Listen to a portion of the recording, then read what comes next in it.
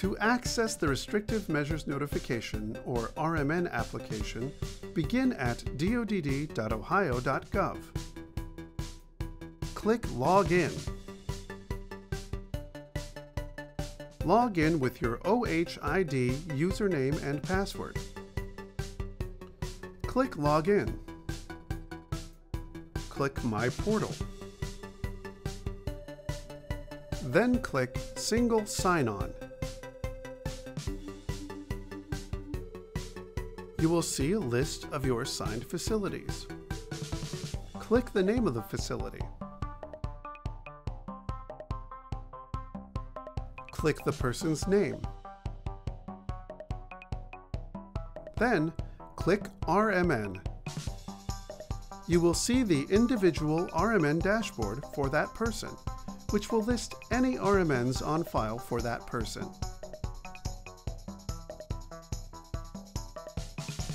From the individual RMN dashboard, click Create New RMN.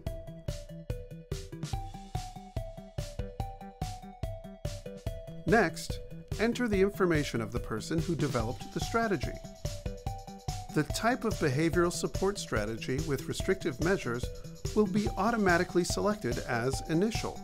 If you need more information, hover your mouse over a heading for help. Type or click the calendar to enter dates for the person or guardian's consent, the Human Rights Committee approval, and the projected implementation and expiration of the RMN. Click Continue. Now, you are able to add targeted behaviors. Enter each targeted behavior separately, one at a time. To add a targeted behavior, click Add Target Behavior. Hover your mouse over the headings to get more information about the behaviors. Click the box to select the type of behavior. Select only one. If you select Other as the targeted behavior, you must specify the behavior in the Other Specify field. Next, select all locations that apply for the selected target behavior. Then, select all restrictive measures that apply for the target behavior. Remember, if you need help, hover your mouse over a heading to get more information. Some restrictive measures require additional information to be completed in a section below. For example, if you select Manual, you will select the description of the restrictive measure. If a restrictive measure is court-ordered, click the box on the right. Once all restrictive measure information is completed, click Save.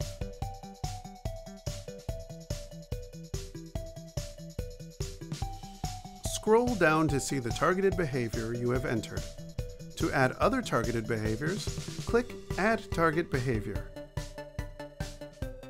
To finalize your entry, click the RMN status and select Submit. Click Save. You will return to the individual RMN dashboard.